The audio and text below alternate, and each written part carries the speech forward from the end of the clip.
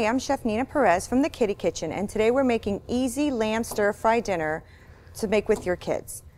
We are going to heat up our wok, and we are going to slice a pound of lamb tenderloin into half-inch cubes and place that in plastic bowl or glass, whatever you have to marinate in. And you're going to put in 2 tablespoons of soy sauce, a teaspoon of sesame oil, half a teaspoon of each salt, pepper, and cumin.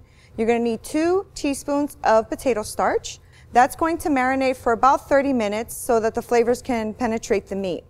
Meanwhile, you're going to slice and chop all of your ingredients. So we're going to slice our pepper, our onion, 4 garlic cloves. They're going to be roughly chopped, and cube our tomatoes. When the wok is hot, we're going to go ahead and throw in the lamb. Cook that until it's brown on all sides. Take the lamb out and place to the side.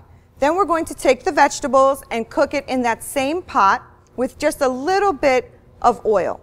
We're going to warm that up and get all the vegetables nice and tender and put the lamb back in and stir fry that together. The potato starch is actually used as a thickener in this recipe. You can use cornstarch, but potato starch is a little bit better with high heats. You're going to cook the lamb through until a little bit pink on the inside, about 145 degrees. You're going to serve that on the side with some rice.